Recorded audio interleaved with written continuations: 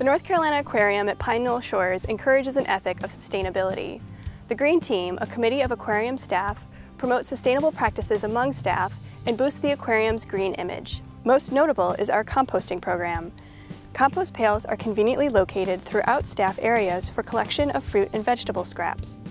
These pails are then transferred to our compost pile where the waste breaks down naturally.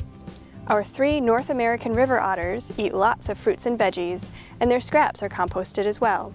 Not only does composting help keep this waste material out of our landfills, it breaks down into nutrient-rich material that can be used on plantings around the aquarium grounds instead of synthetic fertilizers. The team also posts tips in staff areas on various topics including how to reduce junk mail, how to reduce energy usage at home, and how to make your office greener. The aquarium organizes litter pickups at area beaches and participates in local green fairs and Earth Day celebrations. The Green Team also acts as a resource for staff who may have questions on recycling, why being sustainable is important, or how they can make the best choices at work and at home for a sustainable environment. Do you want to be green too?